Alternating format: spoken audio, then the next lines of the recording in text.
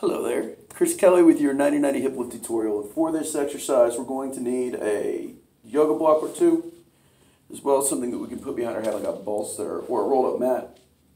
And so, 90-90 hip lift is something that is probably in your program at this point, but also something that we want to explore a little bit more deeply. Okay, it's really the Swiss Army knife of our repositioning idea or putting our body in a good place. And the reason that is because, as you can see here, everything is nice and aligned in this position. So we have my head, which is in line with my pelvis, which is in line with my hips. And eventually we want to get this is kind of like what a squat would look like if you were standing up. And so really we just want to practice the fundamentals that we'll eventually do standing here, as well as use this position to help to relax everything and get us into a good position to start the day. And so first aspect of 90-90 that we want to focus on is breathing. So I'm going to put my hands on my ribs here. And as I breathe in, I want to think about air coming into my stomach, into my ribs, into my back, as well as in my chest, like a full 360 balloon. So take a deep breath in, and I'm thinking of like a 6 to 8 second deep breath in, very long breath. And then an even longer exhale.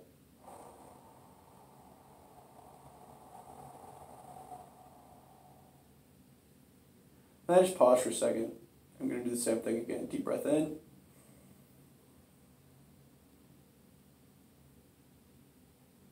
Just very long exhale.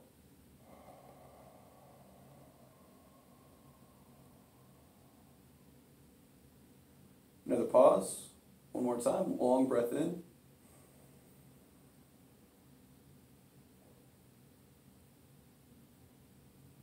Even longer exhale.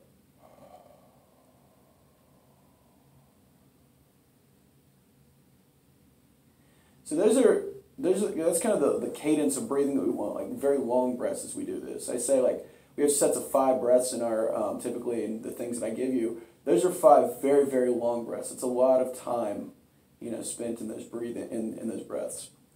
Second, I want to do the same thing, but this time I'm just going to lightly press my back into the ground. Okay, just a little bit. Okay, I'm using my abs to take it, I'm not using my abs, I'm taking a deep breath in. Keeping my abs on just a little bit more, feeling my back in the ground. Exhale.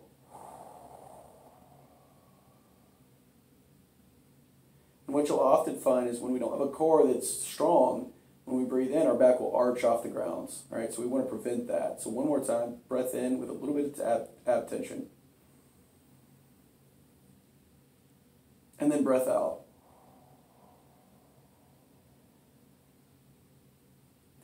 You might not have been able to get as long a breath, but almost as long. And when I say tension, I mean like about 20 to 30%, not much at all. Okay, now from here, once you can do that, that's our goal, is to keep, by using our abs that way, it's going to keep our rib cage from coming forward every time we breathe, and that's a major part of this process in terms of training what we want. Okay, so keeping that ab tension. Second, we're going to take a block, we're going to put it between our knees. Okay, now depending on what I tell you, either we have a pelvis that just tipped forward on both sides, meaning like both sides are forward, and we're going to use our hamstrings to pull them back, our hamstrings and our inner thighs. So I either want to find one side or two sides. I'm either going to do my left or I'm going to do my left and my right together.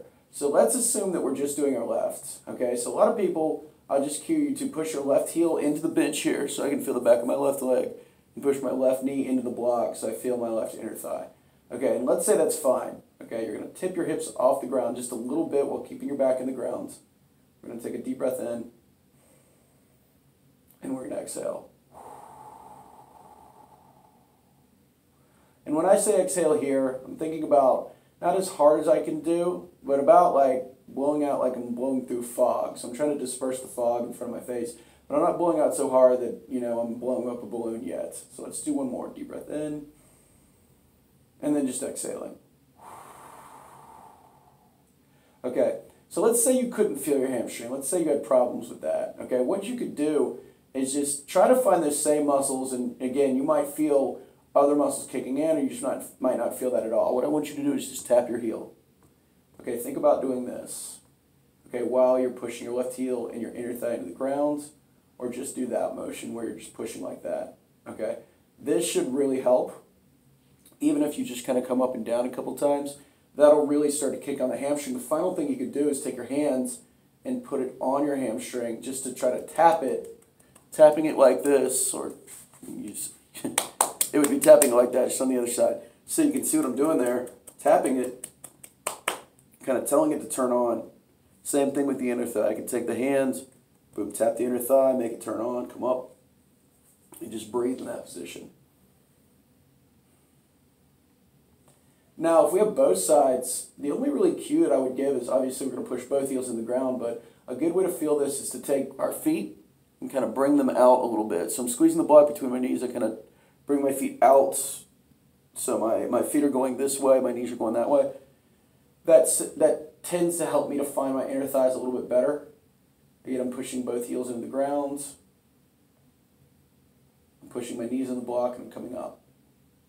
Now the other thing is, oftentimes I'm going to ask you to reach in certain ways. Okay, I'm going to show you a couple different styles of reaching and kind of the breathing associated with it. And we'll get more into this in your specific correctives, but I want to show you each so you know. All right, so our first one would be arms overhead. Okay, so when I cue you to put your arms overhead, the way we breathe is, I'm going to just assume that, you know, we're working on both hamstrings here. I'm going to cue you to take a deep breath in through your nose, and then hard exhale, so a little bit harder than blowing through fog. I pause in between, another deep breath in, long exhale. I pause, deep breath in, long exhale. And I pause. Now, the other thing is I'm doing that, I'm thinking about looking straight up to the ceiling. Okay, so whether my arms are back or up, or whatever it may be, my eyes stay straight up. I don't want to look back, I don't want to look down, I want to keep my neck in a good position. Okay, so let's say I cued you to reach your arms up like this. Okay, so the same rules are going to apply to everything except for our breathing. I'm going to kind of scoop my pelvis up. I'm going to find my abs. I'm going to take a deep breath in.